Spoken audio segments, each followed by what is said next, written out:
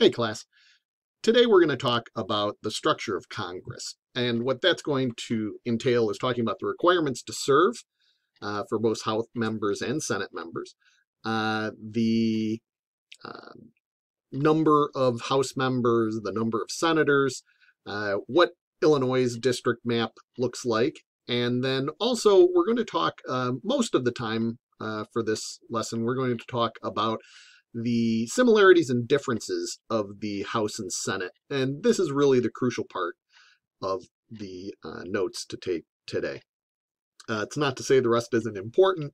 It's just to say that the emphasis really should be placed on the differences between the House and the Senate, and of course the similarities. So let's begin.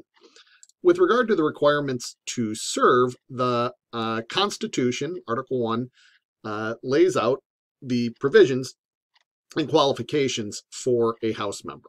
No person shall be a representative who shall not have attained the age of 25 years of age, or 25 years, 7 years a citizen, and who shall not, when elected, be an inhabitant of that state in which he shall be chosen. So you've got to be 25 or older, 7 years a citizen of the United States, and a resident of the state when elected. Note, a couple caveats. I want you to ask yourself, why do you think it was a 25 years or older? I want you to think about why 7 years as citizen would be sufficient. And then I'd like you to think about why you got to be a resident of the state as opposed to the district in which you wish to represent. And if you think back to that game, the redistricting game that you had the opportunity to play, that might give you an answer as to why the state residency is sufficient as opposed to just being a part of a district. With regards to the Senate, the U.S. Constitution lays out the requirements there as well. 30 years or older, 9 years a citizen, and of course a resident of the state when elected. And again, consider why the age requirement's a little different. Consider why the citizenship is a little higher. And of course, the residency is going to be a similar answer between the House and the Senate. But I'd like you to consider those ideas.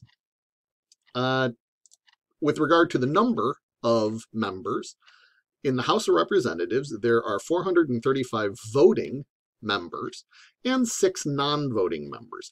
The Constitution lays out that states are represented in the House of Representatives. And that means the District of Columbia, since it's not a state, doesn't get a representative, nor do any of the territories, Guam, Puerto Rico, American Samoa, and so on. So those districts and territories instead are represented by non-voting members. And so that's an important distinction to recall. So our 10th district congressman is Brad Schneider. And if you're interested in looking through the Illinois delegates, I will post the link on Google Classroom for you. The Illinois members, there's 18 congressmen and of course 2 senators. There are 13 Democrats and 5 Republicans, if my recollection is correct. And then, of course, both of our senators are Democrats as well. In the Senate, there are 100 members, 2 from each state. And since we, of course, have 50 states, we have 100 senators. Currently, the Illinois members are Dick Durbin, who's up for re-election this year, and Tammy Duckworth, who was elected back in after the 2018 election cycle. Now, of course, senators represent states, the entirety of the state interest, the interests of the state. In fact, as you probably recall from U.S. history, senators originally, under the Constitution, were selected by the state legislatures. They are not directly elected by the people themselves. House members, on the other hand, are elected from a district, and this map shows you the 2010 redistricting of Illinois. All 18 districts are represented on the map. Of course, the zoom in here is of the Chicago metropolitan area.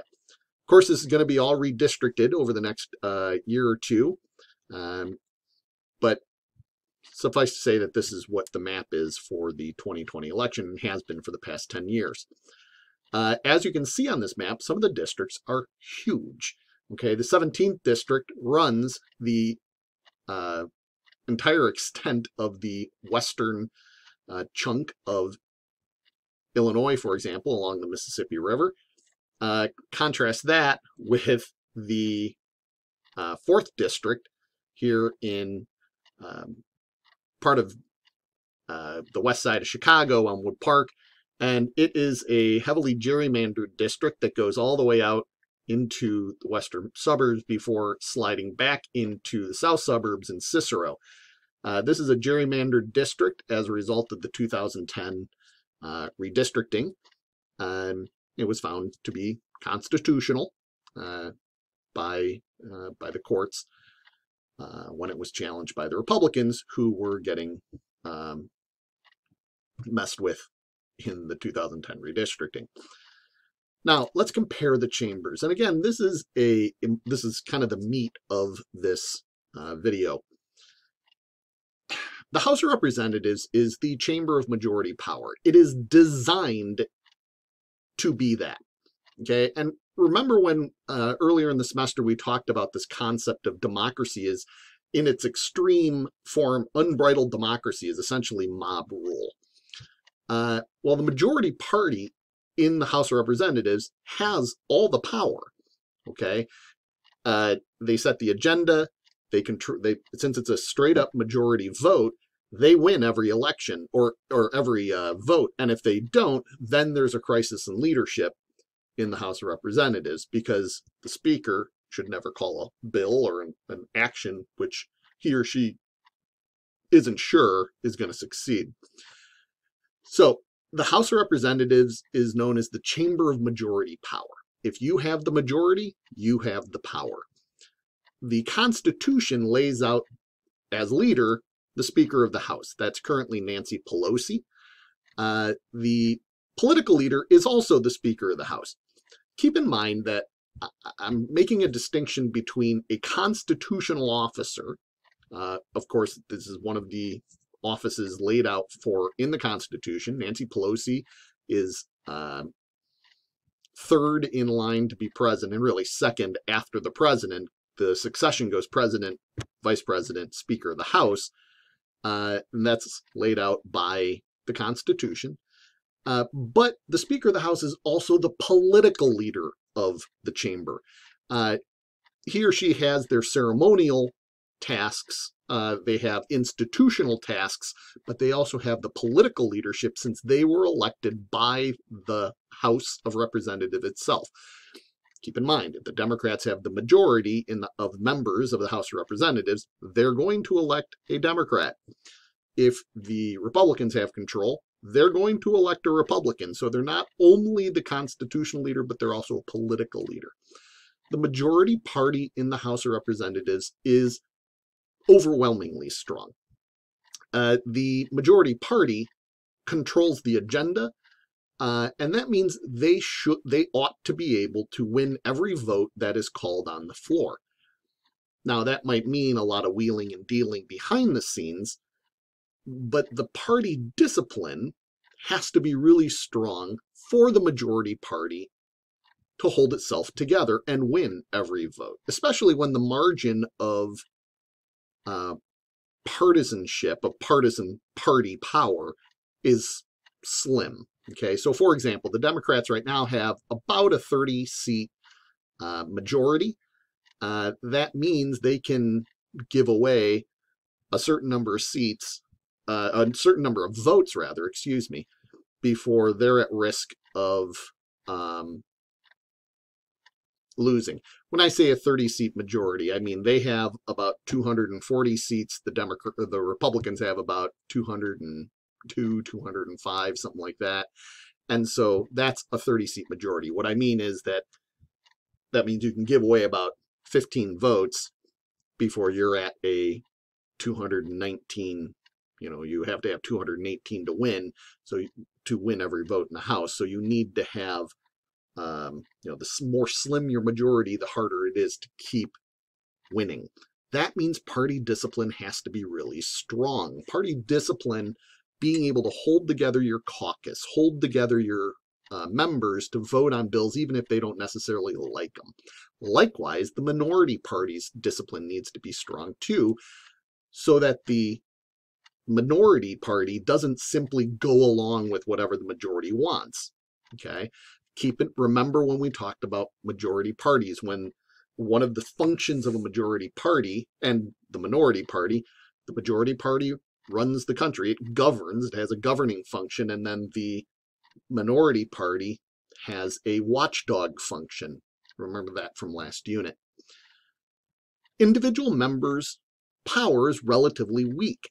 That's because each individual member, one of 435, represents the parochial interests, the local interests of just one part of one state.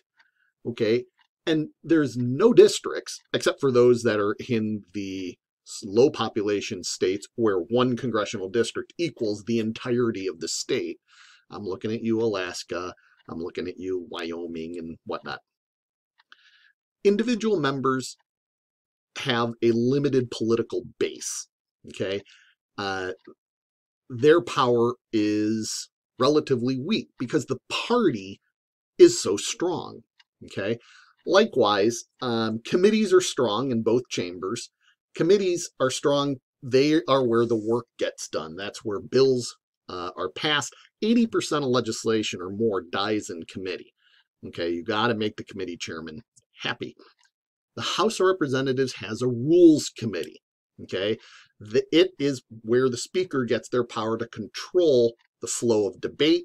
They have their powers to impeach the president, to increase taxes. Those kind of legislation has to start in the House. Now, the Senate is the chamber of political minority rights. If you are in the political minority, you have more rights because individuals in the Senate, senators, have much more individual power. They can filibuster a piece of legislation, for example. They can stop the entire process as they speak on a bill. That allows the minority a voice, and then you need a supermajority of 60 to shut down one senator from hogging up all the time. The constitutional leader in the U.S. Senate is the vice president, who's constitutionally delegated to be the head of the chamber. But in practice, the vice president only appears to break ties in the Senate. Thus, the ceremonial leadership is the president pro tempore, who by tradition is the longest tenured serving senator in the majority party. The political leadership is from the majority leader. Currently it's Mitch McConnell, who's a Republican senator from Kentucky. The majority party power is relatively weak in the Senate because individual members' power is so strong. If you watch the news and you hear about senators breaking with their party, that's because party discipline is relatively weak in the Senate too. Okay, the majority party's power, the political party's power, is weak in the Senate. Committees are strong, just like in the House. There is no rules committee, which means there's unlimited debate on legislation. And there are special constitutional powers that the U.S. Senate has.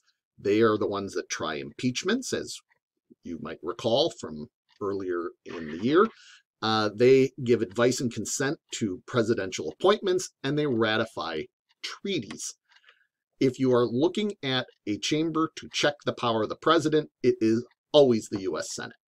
Okay. Now, we will continue talking more about these two chambers, but I wanted to give you that contrast between the two chambers tonight. Have a wonderful rest of your day, and I'll talk to you soon.